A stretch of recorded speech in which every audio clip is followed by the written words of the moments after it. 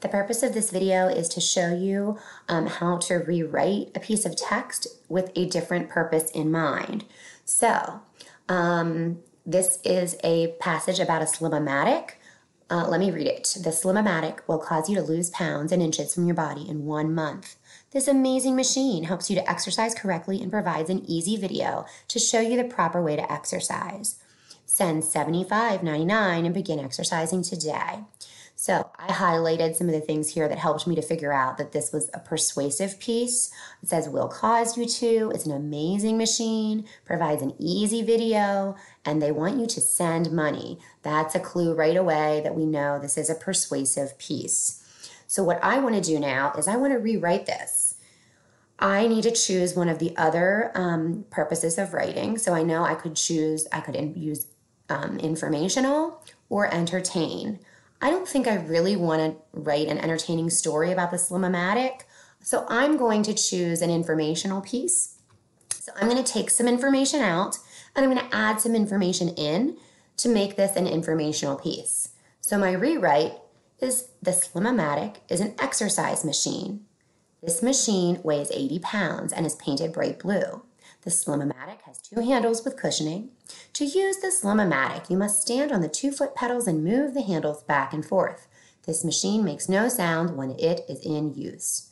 So you can see that I removed all of the persuasion pieces and I put in lots of facts. So it is not a story, it is not persuasive, it is purely to inform.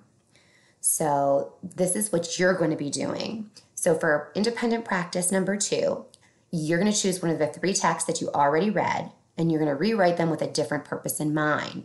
Now, remember, I'm going to share your writing with another student, and they will read it to try to figure out your purpose for writing it. So don't write the purpose in there, or don't type the purpose. So here is what you're going to see when you open up your document, your Word document. The 3 texts at the top should look very familiar to you as we've already worked with these and you know the purpose for these texts.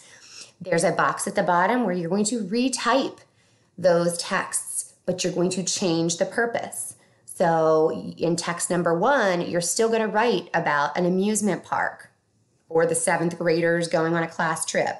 And if you choose text number 2, you're going to have Mary and you're going to have her little lamb, but you're not going to be writing it as an entertaining little poem or a song.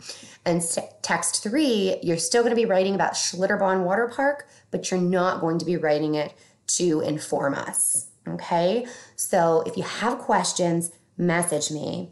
And remember, retype the text only, so you're retyping it and writing it in a different purpose, but don't type the purpose that you rewrote it in, because I'm going to take that and I'm going to share it with a classmate and they're going to try to figure it out to see if you were successful.